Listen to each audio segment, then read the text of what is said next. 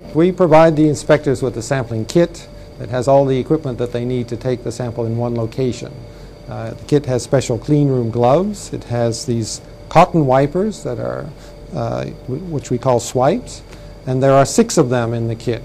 So we inspect the person to take 6 swipes from each location, and then we can send these swipes individually to labs for analysis. Okay. The way that they take the sample is that they have to remove the swipes from the plastic bag, and then they choose a place in the area where they want to sample, which would be a good place to find dust. And for instance, this rack here seems to have all the shoes from the people who work here, and the shoes will get dusty, and then they put them on the rack, and the rack gets dusty. So to take a swipe sample from here, you'd sample the rack itself. You might be interested in what's on the shoes themselves, like this. Maybe some of the other racks, maybe the side, whatever. You want to collect enough dust on the sample for the analysis later. And each of the 6 swipes is used to collect from the same places.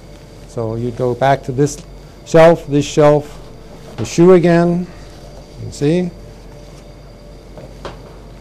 this shelf, and you repeat this process 6 times until you have 6 swipes that are, let's say, representative of the dust that's collected in this location.